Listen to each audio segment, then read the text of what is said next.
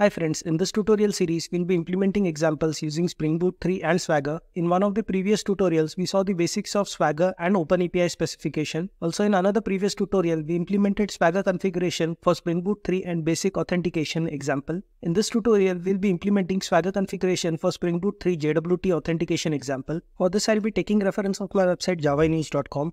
So go to Spring Boot 3. In Spring Boot 3, go to Spring Boot 3 Swagger examples. The example that we'll be implementing today is Spring Boot 3 JWT Swagger example. In one of the previous tutorials, we looked at the basics of OpenAPI and implemented Swagger configuration for Spring Boot 3 MySQL JPA CRUD example.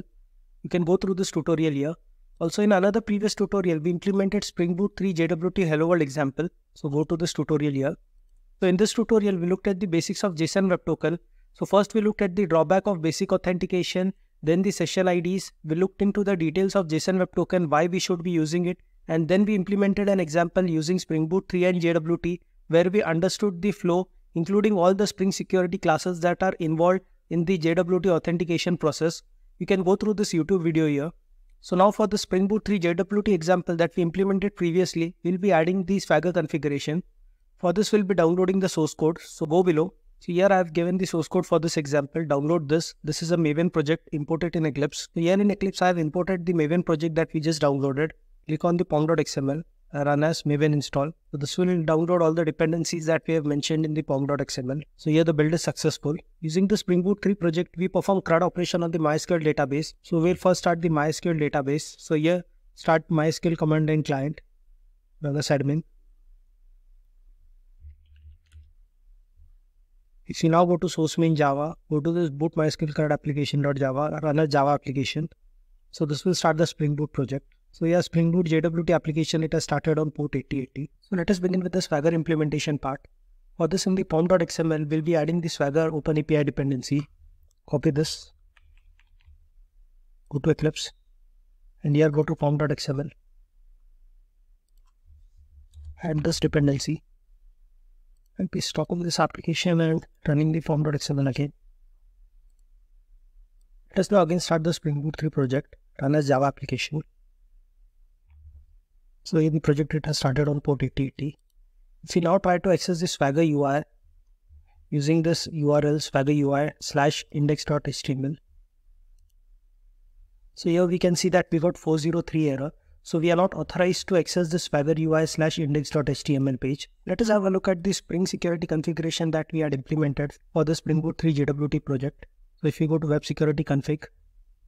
So here previously we had whitelisted the URL /authenticate using which we were able to generate the JSON Web Token. Next, along with the /authenticate URL, we'll also be whitelisting the Swagger URLs. So for this, we'll be modifying the web security config class. These are the URLs that we'll be whitelisting. This includes the Swagger UI wildcard, which includes Swagger UI index.html, and also the /authenticate URL using which we'll be generating the JSON Web Token. So copy this. So now instead of whitelisting just the /authenticate URL, we'll be whitelisting all the strings that we have specified in this whitelist URL. So stop this project and let us start it again. So here it has started. If we now again go to this localhost 8080/swagger UI index.html, refresh this. So now we are able to access the Swagger UI because we have whitelisted this URL in Spring security configuration. Next, let us check if the APIs that are listed here, they work properly. So one of the APIs is the /employees API. So click on this, try it out, execute. So here we are getting the error code 403. So we are not able to still make use of this APIs using Swagger UI. Next, we create a class named Swagger config, for which we make use of the configuration annotation. In this class, we'll be creating a bean of type OpenAPI. So using this OpenAPI bean, we'll be defining the Swagger configuration for a Spring Boot 3 JWT project. So here we create a new OpenAPI bean and we give the title for the Swagger configuration as Java News Authentication Service. The important thing here is that using the components method, we specify Java in use security scheme, and for the scheme we specify is of type bearer and the bearer format is JSON Web Token. So here we are specifying that the Swagger configuration that we are configuring, it makes use of JSON Web Token. So let us create the Swagger config class. Here in config package we'll be creating it. Copy the contents of this class. So again stop the project and start it again. So here the project has started now. If you now go back to the Swagger UI, refresh it. So now we can see in Swagger UI this lock symbol. So currently it is unlocked. If we click on this, here we'll need to put the value of the JSON Web Token so that when making use of this API, this JSON Web Token will be used. If we don't want to enter the JSON Web Token individually for all these APIs, here above there is this authorize button. So here we'll need to add the JSON Web Token and it will automatically authorize all the URLs that we have specified here.